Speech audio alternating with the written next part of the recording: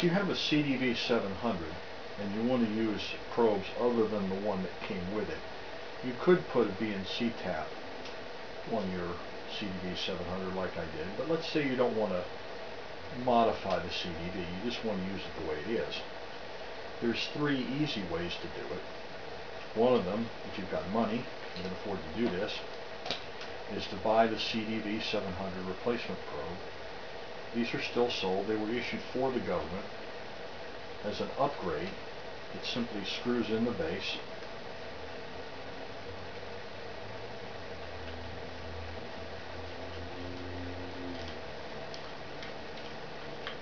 No tools required.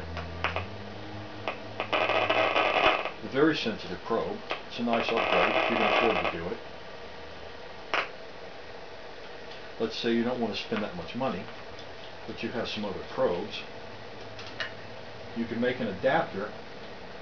The original socket base for the CDV-700 was an Amphenol 78S3S. Got all the parts listed up there. These can still be purchased. If you take this and the BNC panel mount, number 1 pin is hot, the center, the number 2 and 3 are ground. I've soldered these together to make an adapter. The adapter goes in here, and now I have a BNC port. But this doesn't change the voltage. Most of my probes don't run on 900 volts. They run on either 450 or 750. To adapt that, I made a little box with some Zener diodes turned backwards and a switch.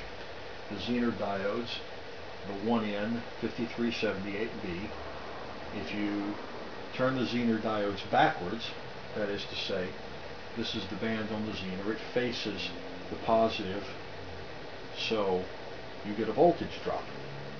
When I flip the switch this way, it's wired up to drop through 2 Zeners. If I flip it this way, it drops through 5 Zeners. This is a 450 volt probe. There's a different one. This one is a 450 volt probe. So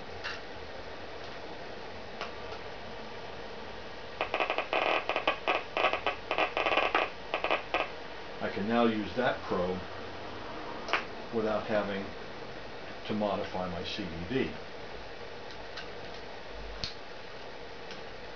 This probe runs on 750 volts. It's what it looks like. It's a PDR-27. Flip the switch the other way.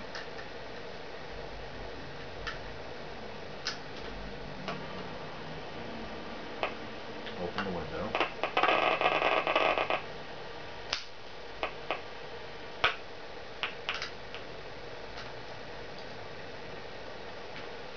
The third way, instead of using this kind of an adapter, is to make a cable with the same Zener diodes.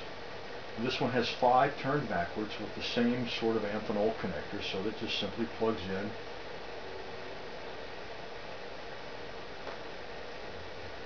And this is a dedicated cable. It's only 400. It's only going to drop 500 volts. It won't run that probe right there, but it runs that one just fine.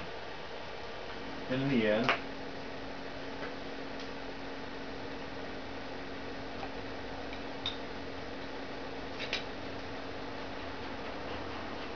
I can put my CDV back together.